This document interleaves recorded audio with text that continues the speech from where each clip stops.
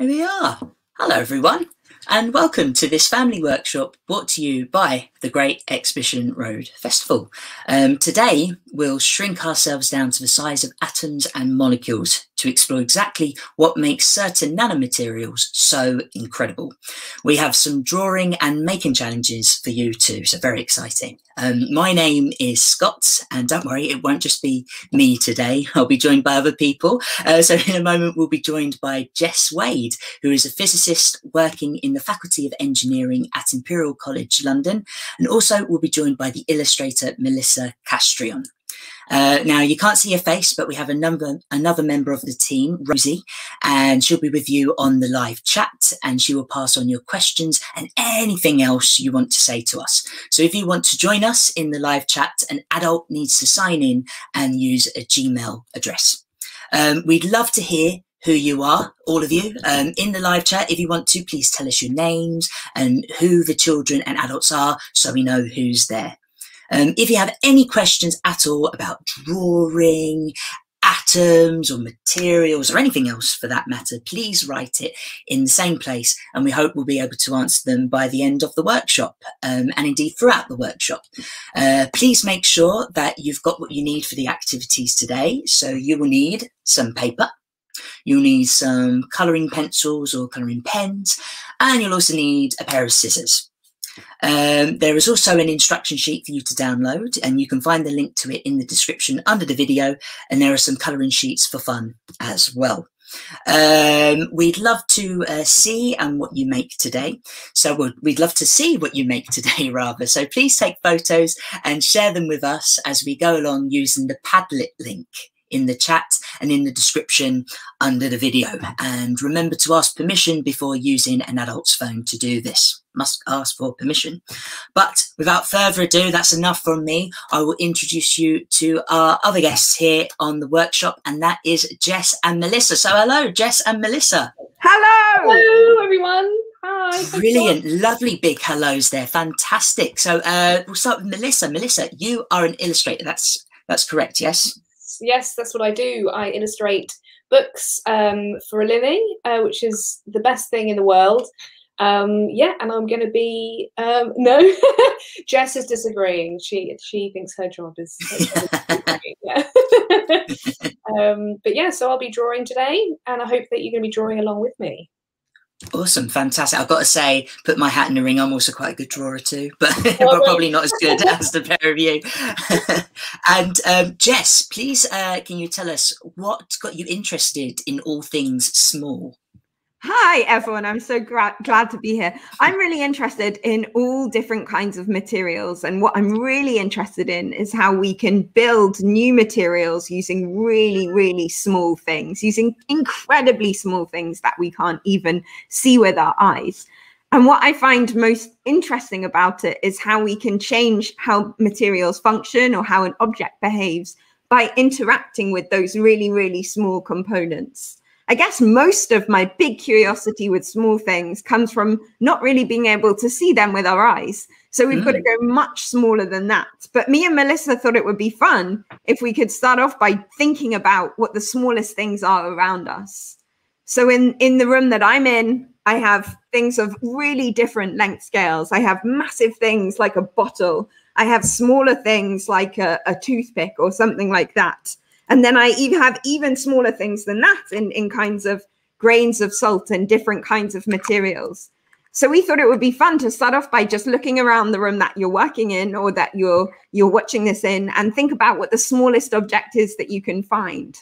I think that's fantastic. So yes, please everyone have a look around your room. What's the smallest object that you can find? Pop it in the comments and stuff, and we'll read them out. Also, we got a hello there from Elliot, Violet and Rob. Hello back. Thank you so much for watching us here today.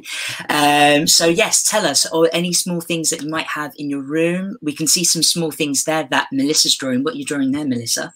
So I've got a little pin that I'm drawing. I can't find many tiny things. I draw the head of my pencil. I'm actually drawing with a pen, but I've got lots of pencils about me. And I draw a tiny little bug on the end, just kind of for fun. I'm going to draw a button, because that's also teeny tiny. if anyone has any suggestions as well, I'd love to hear your suggestions of stuff that I can draw. That would be fantastic. Or even from Jess. There we go. Things that you could draw. Oh, great suggestion coming in, that you could draw something like a grain of salt. Grain of salt. That is a really good suggestion. We've got mustard seeds as well, dice as well. Great suggestions. Keep them coming in, everyone. And a tiny rubber duck, indeed. Thank you, Kelly, for that. That is a good one. A tiny rubber duck is a really good one. Now, Jess, these things that we've all talked about are indeed very small, but the stuff that you're interested in, very much interested in, is even smaller than that. It's even smaller than that. And actually, the word small is really confusing because it depends on where you're looking at it from, right? Mm-hmm. So we're very small. Humans are very small compared to our houses or our schools. Our schools are really small compared to our cities. Our cities are really small compared to planet Earth.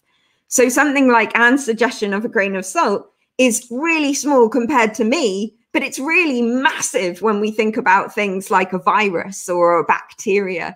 So the word small is really confusing to think about.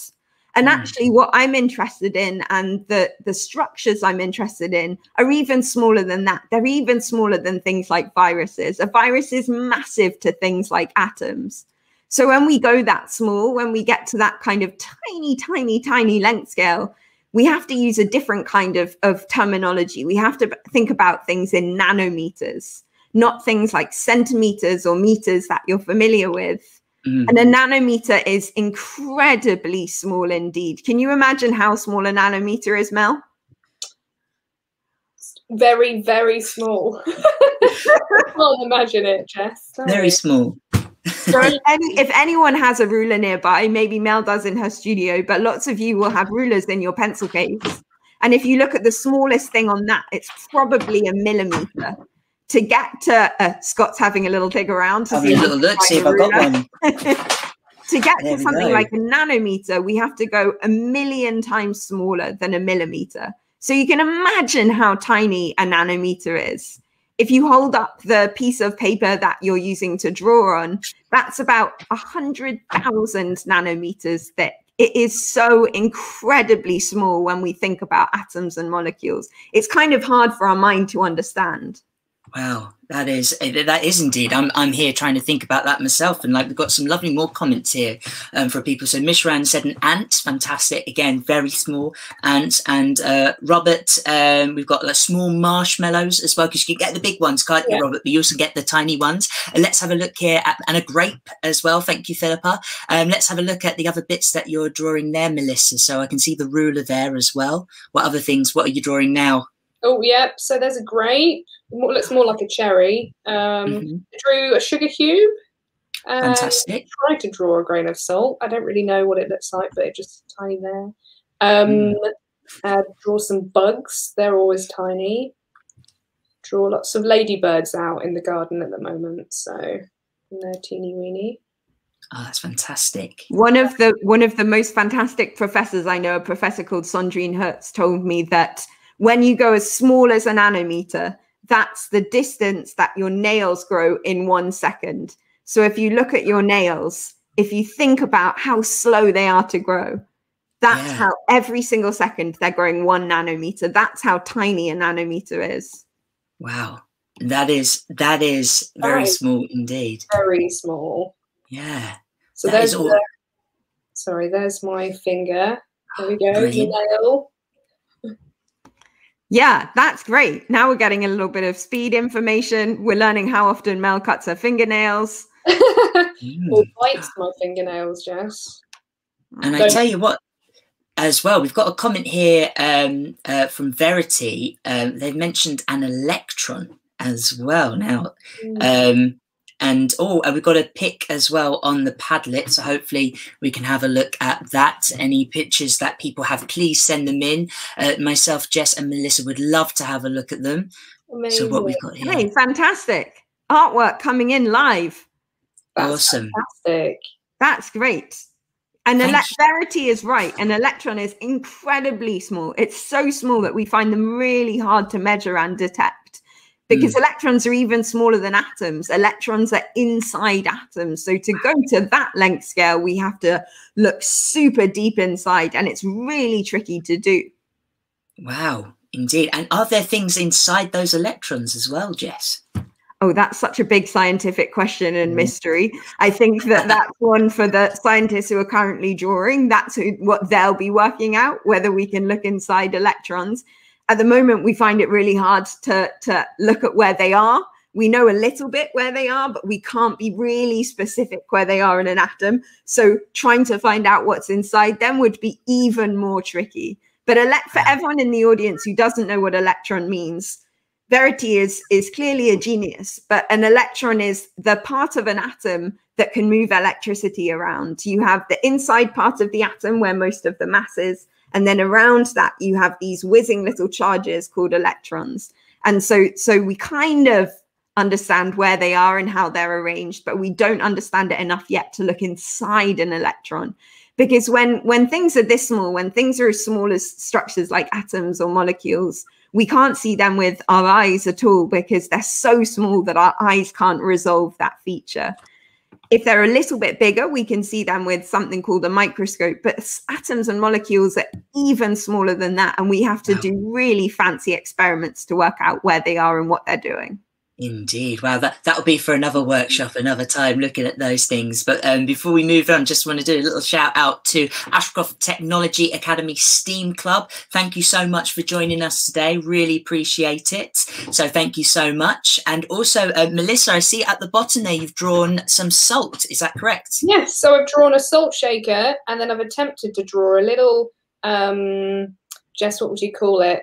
The crystal structure of salt. Yeah, crystal structure, which teamwork makes the dreams work. Good segue, right? I love it. Incredible segue. I like it. Artists and scientists working together now. Jess, would you mind telling us a little bit more about salts? And salt is actually one of the most amazing crystals that we have because it's so common, because you probably have it on your kitchen table. You've definitely had some salt today. You've definitely probably sweated out some salt today. Salt is a crystal that has a really beautiful structure that Mel's drawn on the art cam. But it's a crystal made up of sodium and also chlorine, arranged in a really beautiful arrangement. And actually, we can see the kind of structures and shapes in salt when we look a little bit closer to it. And that's a confusing thing to say, but I introduced before the idea of going from seeing with our eyes to seeing with a microscope. But if we want to see even closer, so if we want to see how those atoms are arranged in each grain of salt, we have to use really, really bright, powerful light called X-rays. And when we do that, we do a science that's called crystallography, which is unsurprisingly the study of crystals. And that lets us look at exactly where those individual atoms are arranged. So I'm going to ask our great backstage team to bring up the kind of microscope camera now.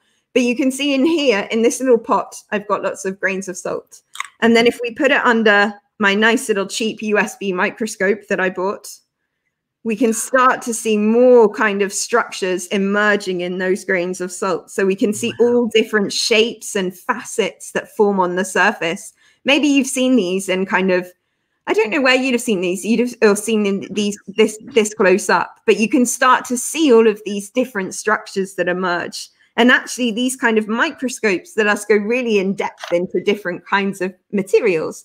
So here's a kind of beautiful little stone that I found that's beautiful and shiny. And now if I put it under our microscope cam, we just can getting the scope cam up again. There it is. Really beautiful things. So by studying things at a really small scale, we can understand them better, and then we can use that understanding to design new materials. And that's what I find most exciting. Oh, that is incredibly exciting. No, I love that. And it just makes it all look so beautiful. I mean, as you mentioned, Jess, salt is something that all of us are used to. We see it in our kitchen cupboards every day, or it's on the table, ready for dinner, and you pop it on your chips. But when you look at it really closely, it's like a beautiful, like a structured thing. It's just really fascinating stuff. And we can see now Melissa's drawn her some salt crystal there. And we were trying to go even smaller than salt. So we were trying to work out, me and Mel earlier on, how many atoms would go inside a salt crystal that you might use on your dinner. And the number is so absurdly large. So to try and guess how many atoms there might be, you have to work out how heavy it is and how dense it is and X, Y, Z, do some calculations, which will come as you grow up. But the number is about 1 with 18 zeros after it. So that's how many individual atoms, those little atoms that Mel's drawn in the picture, these little blue and dark blue dots, I think, if my eyes are not deceiving me. Those individual atoms, there's 1 with 18 zeros after atoms in a single grain of salt that you might use on your dinner. Wow, that is a lot. You'll be thinking about next time you have fish and chips, everyone. And just to say as well, please send in pictures on the Padlet and any comments, any questions that you have, send it to us, and Jess and Melissa will be happy to answer them for you. But we got as well a comment from Verity about a down quark. Again, that's fantastic, awesome stuff, Verity. But yes, again, it's mentioning lots of small things there. Verity is doing an undergraduate physics degree. There's no way. So inside, if we look inside the dense part of an atom, so in the middle of an atom, there's something called the nucleus that you may have heard about. And around that is where the electrons are. And if we can look inside that nucleus, we see there's a little bit more of a component. There's something called protons and something called neutrons. If we go inside those, we have all different kinds of quarks. So Verity is either needs to be honored and celebrated for her genius, or she's definitely more grown up than I think I was at that age. Definitely. So yes, and a big shout out to everyone. Thanks so much for sending in your pictures. I believe we've got some on the Padlet now, so we'll have a look at some pictures that have been sent in. Oh, look at that! Beautiful. So detailed. That's amazing. Lovely. That's awesome. So beautiful. Oh, these are great things that are coming in. Look at that. And I love that everyone's put their finger for scale as well. That's fantastic. They look great. A good question's come in, Scott, from Daniel. There is indeed. Daniel has asked, what is made of one atom? Thank you for that question, Daniel. We usually think of atoms as joining up to form bigger things called molecules that you've probably heard of. So it's rare that we think about atoms on their own. We can think about hydrogen atoms. That's the lightest type of atom that we have. There are lots of different types of atoms, and me and Melissa love to explore all of the different types of atoms. There are over 100 different types of atoms, and we call them elements. That's something people might have heard of. We have a table to sort these elements out in. And so the smallest, the kind of what's made up of one atom is just something like hydrogen. But then something that we're really familiar with that we breathe every day is something like oxygen. And oxygen is formed from 2 atoms joining together to form O2, which is a molecule that you might have heard of. So everything is made from individual atoms. But certainly when we think about individual atoms on their own, they're so hard to look at and study. We don't really think about it very often. Wow. And to talk more about nano stuff, I'm just going to mention some comments here we got before we move on to our next section. We've got from Rafi, the smallest possible size is a Planck length. Thank you, Rafi. And how about a pion as well? These are probably things for you, Jess. These are things that are really at the extent of we're going way smaller than nano now. So now we're thinking about things that are infinitesimally smaller than we can imagine on a nano scale. And I think probably very important for the design of future materials and technologies to make the world better, but they don't help us right now in understanding them. And actually Mel's showing just how beautiful these structures can be. So just how beautiful if we look really, really close up at individual molecules and atoms in a material, these kind of patterns emerge. And I just think that's really extraordinary. That is extraordinary as well, and fantastic drawing there. Yeah, and as you say, the patterns then, symmetry is brilliant. I've got a question for you, Jess, and that is, what is nanotechnology? So we talked about nano small things, but what about nanotechnology? Oh, that's such a good question. So when we look at pretty much everything in the world around us, so our chair, our bed, our bicycle, we've seen a material that we've taken from the planet Earth, and we've turned it into something that we want. So we've seen a tree and we've cut down the tree and we've turned it into a chair. We've gone from something very big to something very small. It's a kind of top-down approach.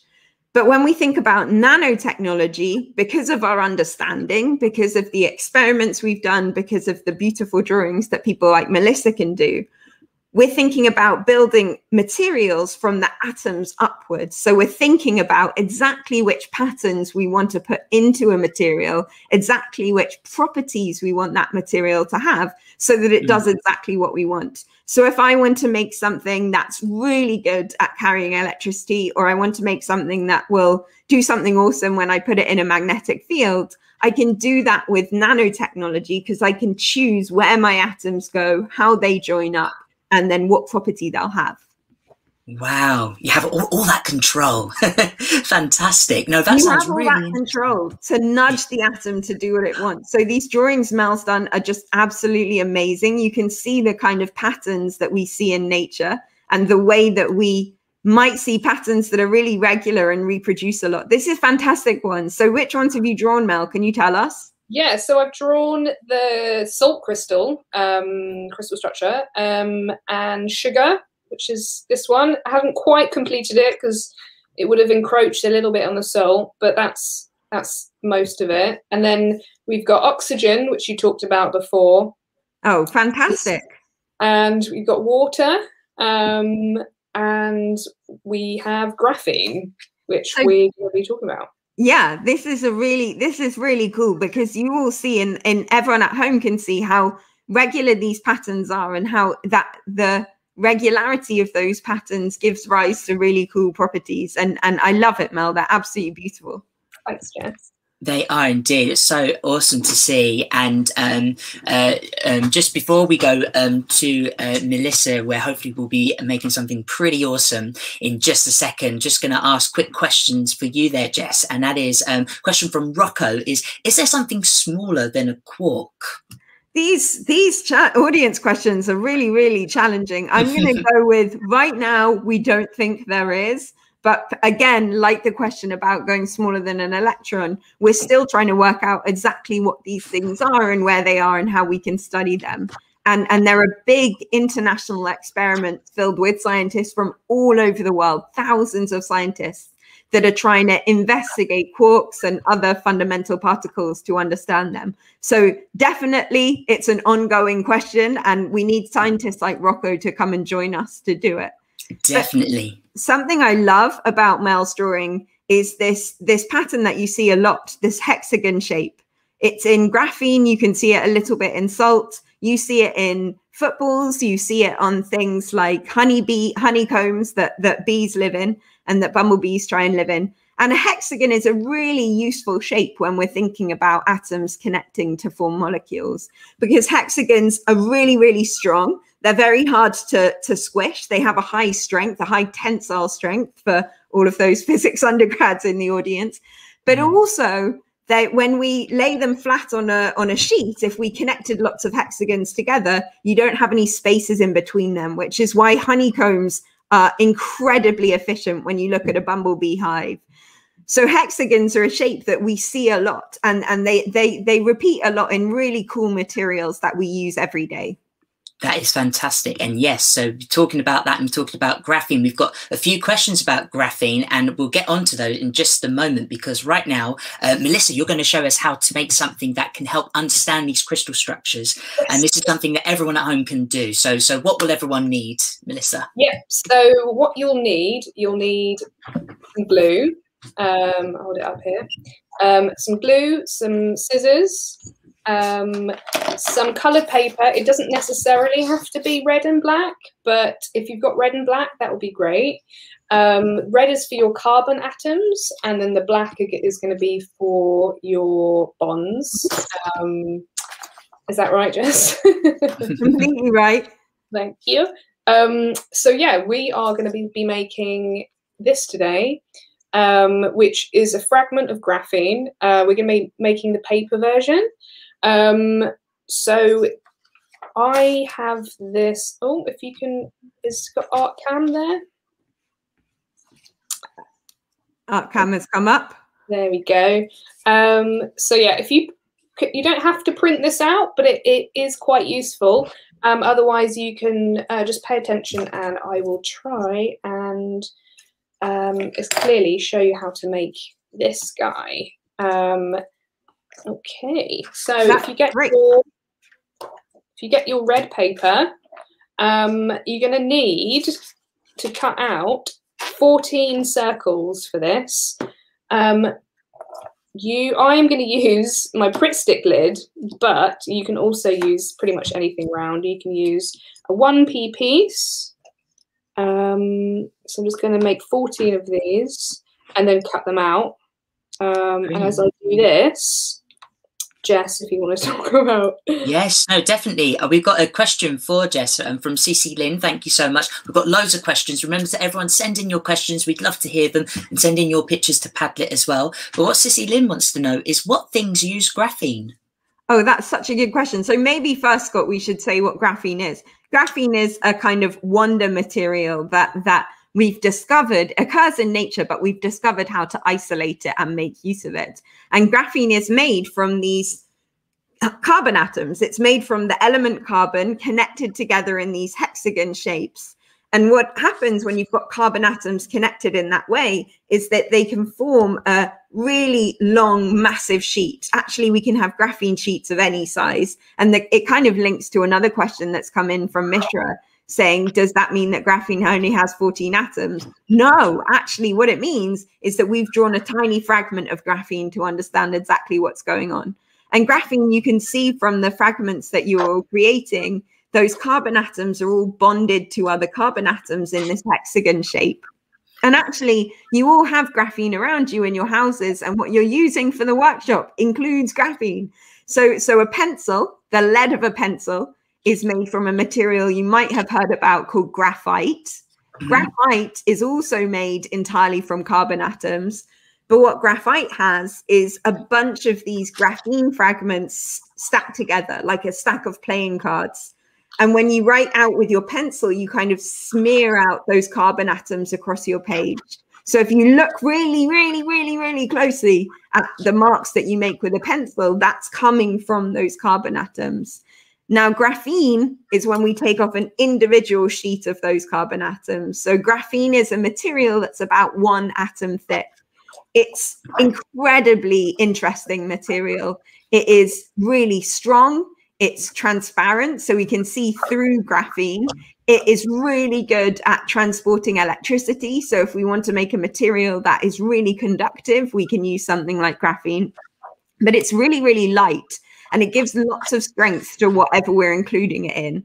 So we only really discovered how to separate graphene from pencils about 5 or 6 or 7 years ago. So it's a recent discovery that we've been able to manipulate it. It won the Nobel Prize in 2010, but it's a recent discovery that we've been able to play around with it as much as we do. And now we found that we have so many different things we can do with it. And that was the actual question, right, Scott? I've completely. I think so, yes. What things you can do with graphene, yeah. You can do so many things. Let your heart go wild and your imagination run wild with what you could create. One of my favorite examples and Mel's favorite examples is using the kind of mesh-like structure of graphene to work as a sieve. So you can imagine, and you're cutting out and creating this beautiful graphene molecule, this fragment of graphene. In that graphene fragment, you see a lot of holes in between where these carbon atoms are joined up. So you have your 6 carbon atoms in your hexagon. Around them, you have all the bonds connecting those carbon atoms together. And then in the middle of that hexagon is a hole. And what scientists have found is that we can use those little holes to filter out particles we don't want. So you can go to parts of the world that don't have access to clean drinking water, and you can take a clean sheet of graphene and you can filter out all the dirty parts of the water by passing it through that graphene sheet, because they get stuck in those nano-sized holes. So we can use a tiny, tiny material to do some really big things. That is fantastic. No, and I know that scientists, and I know a few scientists, they love useful materials, and graphene does sound like that. Luckily, we've now got some awesome photos to show you from our Padlet, so we're just going to have a look at them. Let's have a look here. Oh, brilliant. Oh, that's great. Yeah. Oh, that's so cool. If you guys don't have the materials, then just drawing it out. That's amazing. These are so great. Look at that. That is fantastic. Using those hexagon shape. Brilliant. Thank you. The cool thing that you get to when you've got these beautiful drawings is that when you connect lots of carbon atoms together in this way and you form a sheet of graphene, you can also roll it up. So when you roll up a sheet of graphene, we form something called a carbon nanotube. And a carbon nanotube is really useful. Mel's actually done it. So she's managed to create a carbon nanotube out of a bigger fragment of graphene that she was working on earlier. And you can see once you guys make the sheet, I've actually made a worksheet in order to actually make this. It takes a while, but if you download it and you have a spare moment, then you can make one of these, which is really fun. It's really, really fun and satisfying to make. And they are so awesome, carbon nanotubes. Carbon nanotubes can have incredible properties and characteristics when we put them inside material. They're only about 1 nanometer across. So Mel's version is a gigantic, massive version of a carbon nanotube, but we can use the inside of that nanotube to do even more incredible things. So we can put medicine in there and guide it around our bodies. We can make really light and strong tennis rackets with carbon nanotubes, and we can make more efficient aeroplanes with carbon nanotubes. So if we just take our sheet that we're working on now and roll it up, we can do extraordinary things. Awesome. And now I believe we're on, Melissa, we're on to the next section. We're on to the next bit. Yeah, so if you guys get your black paper, whatever paper that you want to choose, these are going to be your chemical bonds, which will bond your red carbon atoms together. You can use a ruler to make them straight. I've just improvised and just doing it freehand. So what you need thin strips like this, and you need to cut 16 of them, and they've got to be roughly 4 centimeters long. But if you lay them onto the sheet, then you'll be able to tell how long they need to be. But yeah, so 16 of these all together. So I'm just going to cut these out quickly. Awesome stuff. And while you're cutting those out, just going to say quick comment from Kate and Elliot. The fact that graphene filters stuff is how filtering straws work, which is amazing. So thank you so much for that. And also, just a quick question for both Melissa and Jess to answer as we make the final finishing touches to this make. And that question is, because we've got another drawing challenge, but that's a little bit later on in just a few moments. But first I have a question, which is, why do you think artists like Melissa and scientists like Jess like to work together sometimes? So that's my question to everyone. Why do you think that artists like Melissa and scientists like Jess like to work together sometimes? So if you've got an answer to that, please feel free to tell us in the chat. We'd love to know. But Jess and Melissa, do you know any other scientists or engineers or doctors who work with artists? Well, I do know of someone who lived a very long time ago, who was an artist and an engineer. And it probably could have been a doctor as well. Probably heard of him, Leonardo da Vinci. Yeah, yeah, that guy. That guy. So, yeah, so before art and science was kind of split up, I suppose. He lived in, I guess, an era where everything was a lot more connected, and yeah. I don't know, Jess, if you want to elaborate on that. I think Leonardo da Vinci is a great example. Before I studied science at university, I lived in Italy for a while, and I was particularly interested in all of these different artists, people like Leonardo da Vinci, but also architects, people like Brunelleschi, who build these absolutely incredible domes of cathedrals, because they worked in science, in engineering, in architecture, but also in beautiful design and creation. So I definitely think, you know, people like that and lots of scientists and artists that I know working today really combine the two.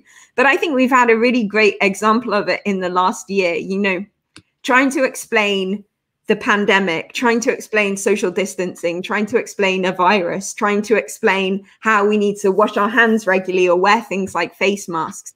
all of those have required really, really great visualizations. So we've made discoveries based on science. We've investigated them further. We've understood more. But we've had to, as scientists, convey a message with the world. We've had to say, this is how we'll keep safe. This is how we'll protect each other. And I think that comes from really great artists and designers working together.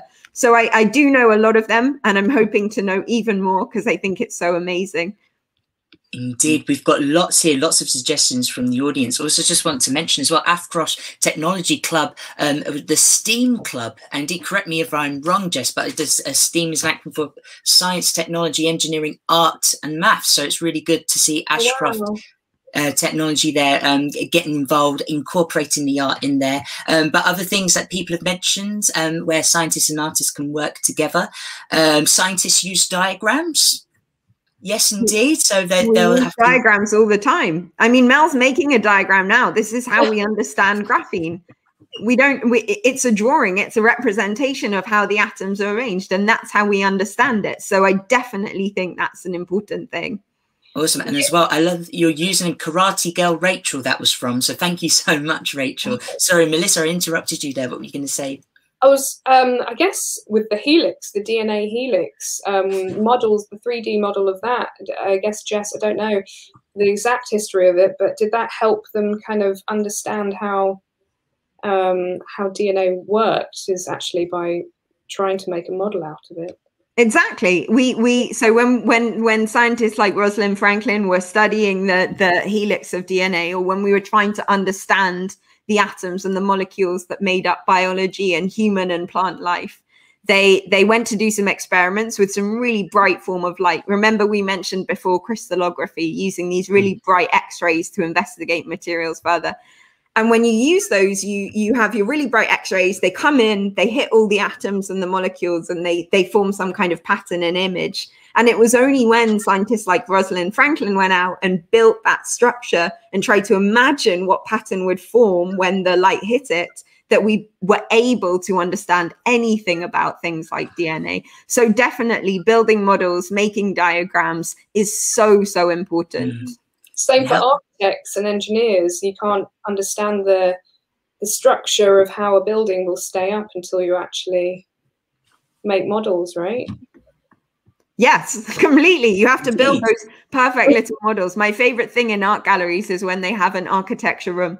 You know, the summer exhibition at the Royal Academy has a really, really great collection of architecture and buildings and small models of buildings. And I love exploring that. That's great. And just as Melissa makes the final finishing touches to the graphene there, I'm just going to mention a few comments that we've got here. We've got Mishra, artists are able to make a scientist's thoughts come to life on paper using illustrations. Yes, indeed. Thank you so much, Mishra, for that. Sam and Native said, because science is beautiful.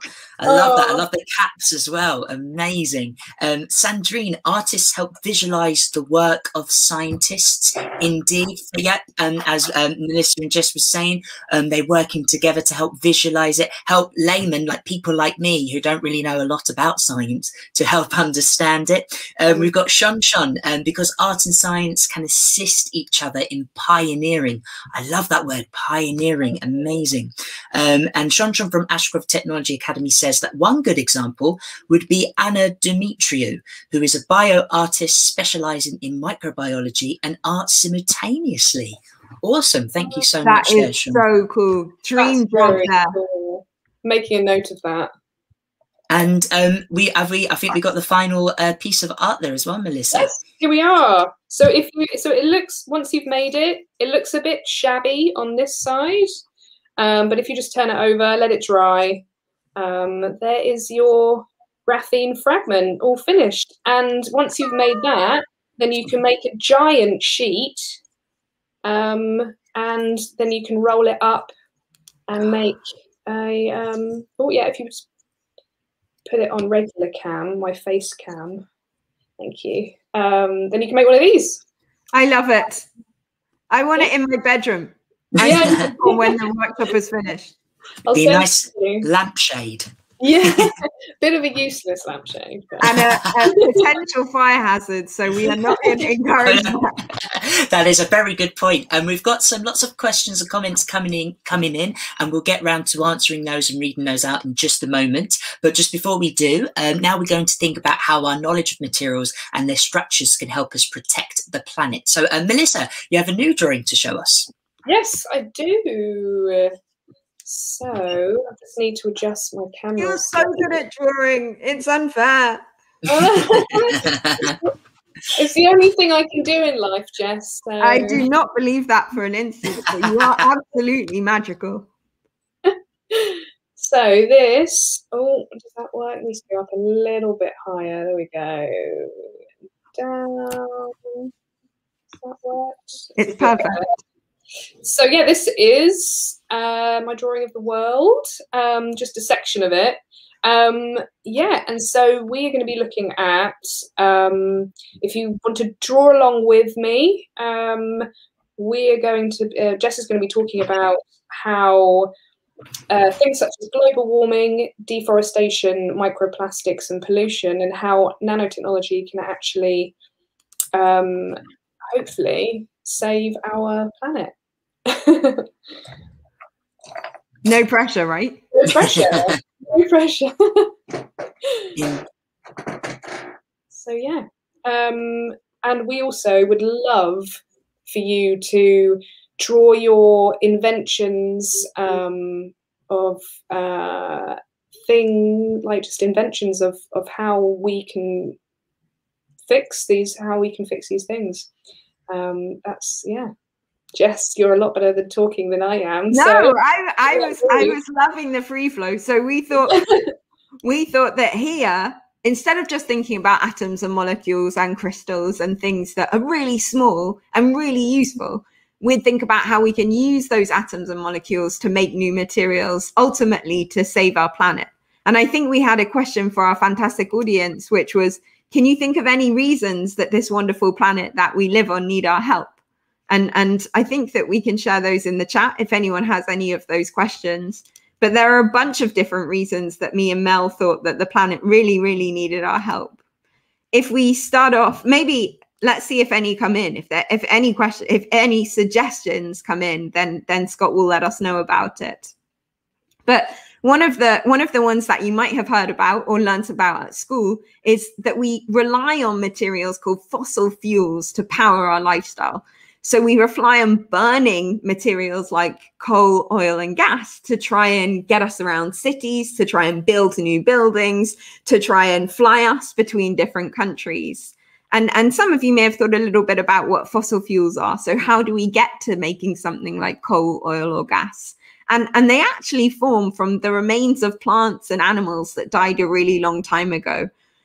But the unfortunate thing about fossil fuels is they're not very good for our planet. And at the same time, we're running out of them. So we're using up all of those old fossils and they're damaging the planet that we love. So what we need to think about is new ways to fuel our society and the ways that we live. I don't know if anyone at home wants to, oh, we've had a great comment in the chat from Karate Girl Rachel saying that occasionally ice caps can melt. And that's happening because of our over-reliance on fossil fuels.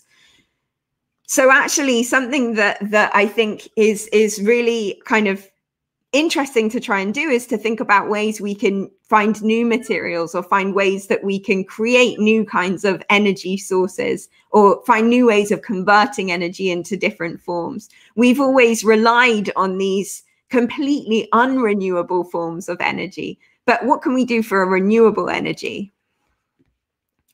So we've had a question of Adam from Ashcroft Academy. This is a big one, Mel. I'm going to pose it to you. Okay.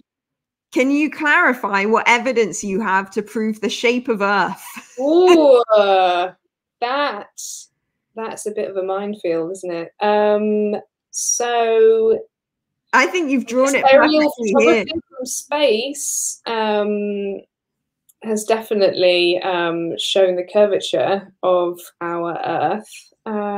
Jess? I think that's a perfect answer. Even when you're just standing somewhere and you're lucky enough to be near the sea and you can see the curved horizon from that, But if we went far into outer space, as great pioneering astronauts and scientists have done, we've seen that the Earth is a sphere. So we're pretty happy with that. But actually, we want you to start thinking about ways we can overcome these challenges that impact our world and our lives. The big one that we wanted to start with was fossil fuels. But there's also things like deforestation, and that's another word that you might have heard of. Can you think a little bit about what deforestation or something might mean? So hopefully everyone's thinking about that. But deforestation is basically when we cut down lots and lots of trees. And people cut down trees for lots of different reasons, but mainly to farm on or to build homes on. And this is really bad for the environment. It's really bad for the way that our planet stores and sucks up carbon dioxide, because trees are really important. So people all around the world need to come together to protect these incredible trees we have. And we're hoping that material science and innovation can help people to do that. So to get rid of some of this dangerous carbon dioxide. Scott, you're back. I am back. Apologies. My Wi-Fi was being very naughty there, but I've come back to some fantastic drawings. Thank you so much. And also, if anyone in on the Padlet wants to send their drawings in, that would be amazing. Any questions and comments. But we actually have a question from Sandrine.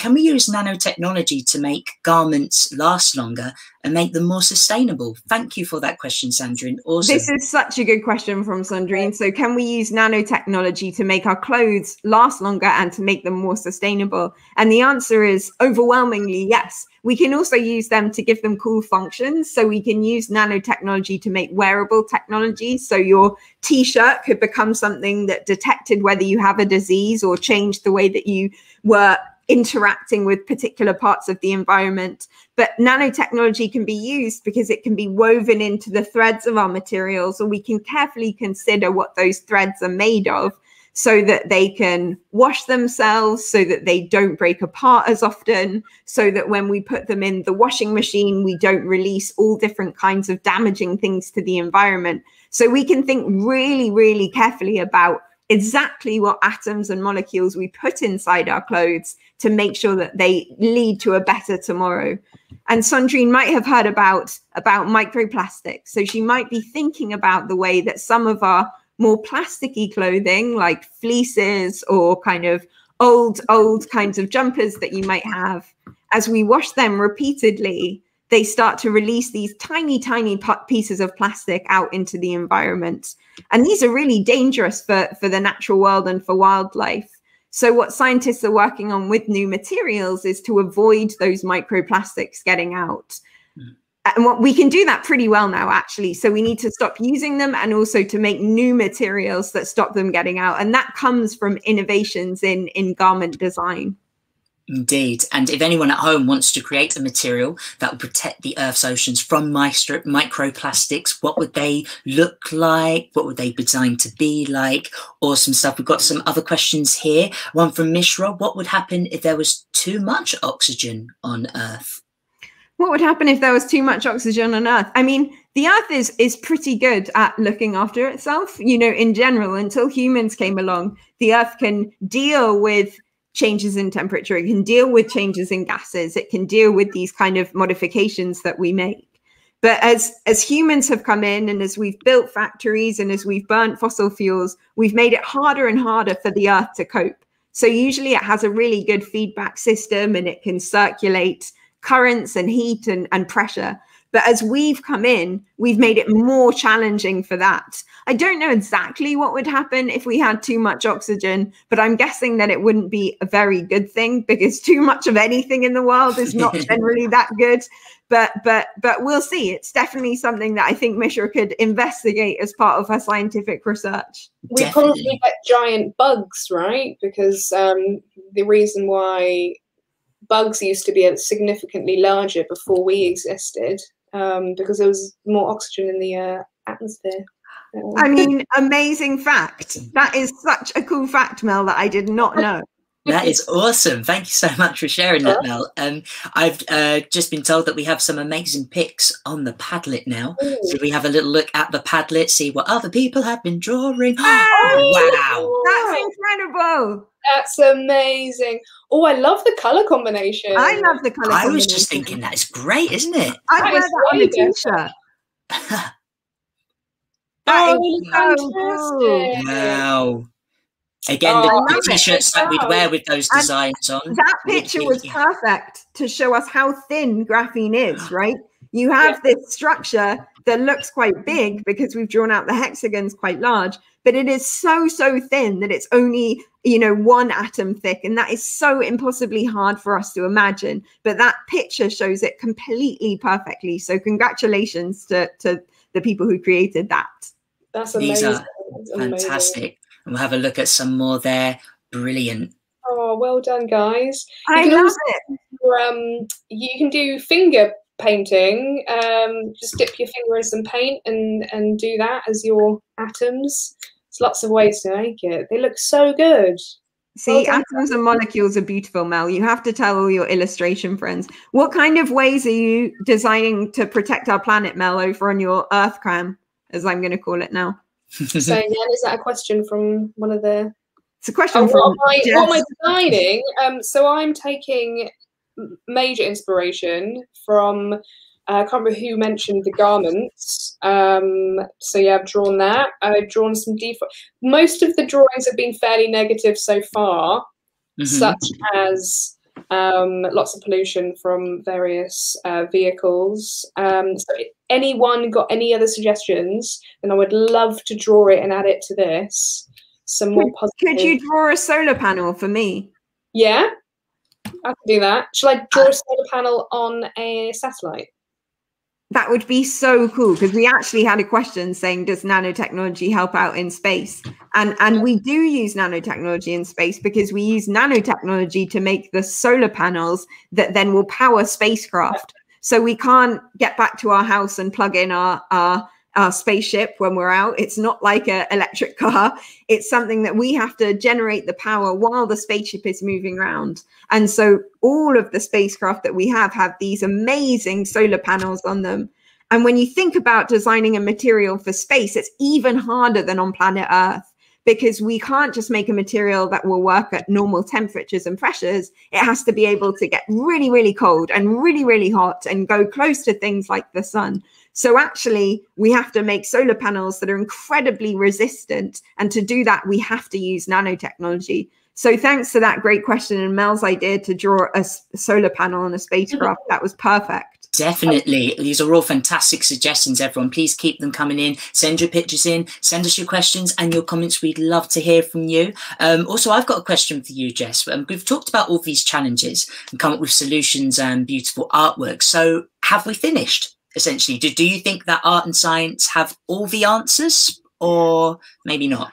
I think it's so important to think creatively in science. Mel's shown it today how extraordinarily creative people can be, and actually everyone at home's creations are so wonderful. Definitely. But thinking creatively when we understand atoms and molecules, letting us dream, go to bed at night and dream about a new material you could make the next day, or a new way that you could apply that material to make the world a better place. Creativity is so important in both of our jobs as arts and scientists.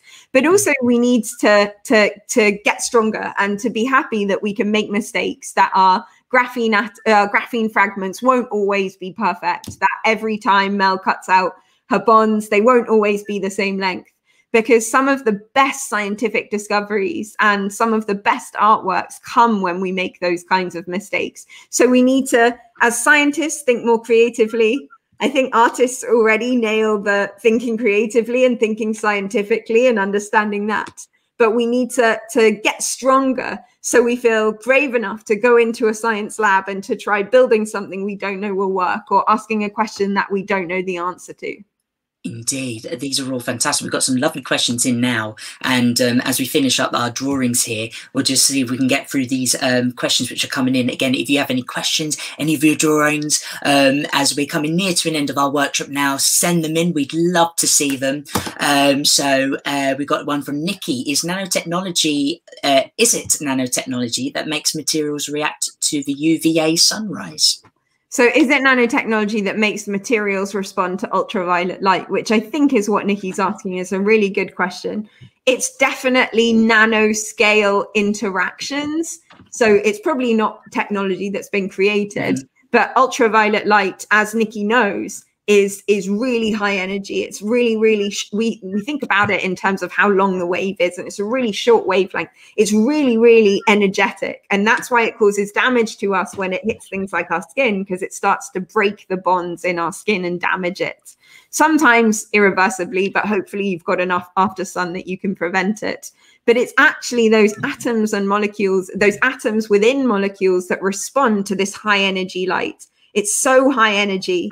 It makes all the atoms it interacts with dance around. And when they dance around too much, when they get too excited, they fall apart. So it's nanoscale things, it's atoms and molecules, but it's not nanotechnology. That we can use nanotechnology to protect us from ultraviolet light. And we do that all the time when we make new sun creams, or when we make filters to go on the windows of our cars or houses. And it's definitely a nano issue to react to ultraviolet super high energy light. Awesome. And I love the idea of thinking of dancing to help explain it. That's brilliant. And just before we have a final look at the piece of work, the piece of art that Melissa has drawn, and indeed everyone at home in the Padlet, this is a chance for you to tell us what your favourite part of this workshop was. Was there any bits you really liked, any facts that you found really fascinating, any drawings that you liked? Feel free to pop them into our chat, and indeed send us your drawings as well into the Padlet. Hopefully we'll have another little look at those before we end. But Melissa and Jess, do you have time to answer a couple more questions? I think so. Yeah, of course. Yeah, for awesome. Sure. So we got one from Daniel. I remember, Daniel, you posted this a bit earlier, so apologies that we haven't got round to you until now. But can we make small for infinite? And also, how small can I get? It's a lovely question. Oh, man. Has Daniel been watching Honey, I Shrunk the Kids? A great television film. Are you Rick Moranis, Daniel? So I think we can go as small as is conceivable by us. You know, that if you draw the number 0, if you write the number 0 on your piece of paper and put a full stop after it, and then just keep putting zeros after that, you can imagine this is really tiny. I think my hardest thing is understanding how small those kind of numbers are, understanding just how small it is if we keep going on to infinity.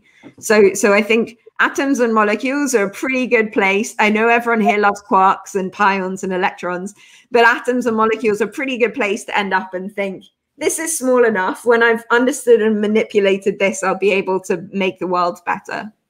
Brilliant. And remember to send those pictures into Padlet. We'd love to see them. Is it all right if we have a final look at Melissa's piece of art there on our art cam? So fantastic. So I added through the tech. I added the what, Jess? What did you say? That's solar panels on a spaceship, right? Yeah, well, it's kind of I may have cheated slightly. I googled satellite. And then I copied it from the internet. So that's an example that came up. And that's a satellite that's generating its own power. It's helping us talk with our friends and family overseas, because that's how we send messages really long ways. And it also seems to be about to be hit by an aeroplane. Yeah. Yeah, very high flying aeroplane up there. But using nanotechnology to make aeroplanes lighter and to make the fuel more efficient is a great idea. Well done, Mel. Thank you. Fantastic. And also added a ship. I added the idea, I don't know if it exists yet, but having a nano net almost, which could take out all of the microplastics out of the sea. That is so amazing. Cool. Because we found microplastics all over planet Earth, even in places we thought were clean, like the Arctic. So having maybe it would be a graphene sheet to go out and to collect all those plastics. So it's really cool. Yes, definitely. I think we need to make that happen. All right. This fantastic. And also I'm going to ask now Rosie and James, who are behind the scenes people, if we've got any other pictures on our Padlet, just before we finish. We're having these are brilliant. Oh, I love these so much. They're so pretty. Fantastic. Well done, guys. I hope you make a gallery of these for afterwards. Absolutely. Oh, that's a love molecule. That's like a heart molecule. The most important molecule of all. That's a nano house. Oh my god. It's like a doll's house, but for atoms. That's my dream. So as an illustrator of books, I love that. That's fantastic. And I saw a bee as well. You remember the hexagons and bees? Yeah, brilliant. These are amazing. Guys, this is the best thing ever. I've got to print them and put them all over my lab. They're so good. So everyone, keep on sending those in, because your picture might be up on Melissa's or Jess's wall at home one of these days. They were all fantastic, and we've just got some comments from people just before we finish today. That Elliot and Kate, my favourite bit was making the hexagon model. Fantastic, love that too. And also we got meeting you was the best thing as well from someone. So thank you so much for whoever made that comment as well. I very much enjoyed today. But any final thoughts just before we finish from Melissa and Jess? Anything you wanted to add? Just thank you to everyone for making such amazing models and drawings. And I want to say thank you to Mel for being so incredible and making science so beautiful and easy to understand. And thanks to everyone in the audience, and to Rosie and James, and to everyone behind the scenes who managed to make this happen. But also just to people who are curious about science. You know, we need more scientists, and we need more problem solvers, and we need more people who ask really big questions about the world and how we can make it better. And I'm hoping from all of those pictures that you can see it. Show our book off, I suppose. And that explores these things in more detail. Yes. So this is Nano. Me and Jess created. Team. The best science art team there is. So it's been the best. And just keep being curious, because we really need you. Indeed, indeed. I think that is great. So thank you so much for the pair of you, and thank you everyone for your many inspiring questions and comments. Your pictures have been amazing. They really have. I think you can tell from all three of us, we've been amazed by your pictures, from all the oohs and wows that we've been saying. So thank you so much, and please keep creating and sharing them with us. As I say, you might be on their walls one day in their offices or their labs. We're also posting a link in the chat to a quick survey where you can tell us what you thought of the event, and we'd love it if you could take just 5 minutes out of your day to tell us. Please keep an eye out for future family workshops from the Great Exhibition Road Festival, and the next event is about the mysterious magical world inside the human body, so look out for that. That sounds very exciting. But once again, just to round things off, thank you to Melissa, and thank you to Jess, and thank you to all of you for joining us. So from all of us here from the Great Exhibition Road Festival, thank you so much, and goodbye. Thank you. Bye.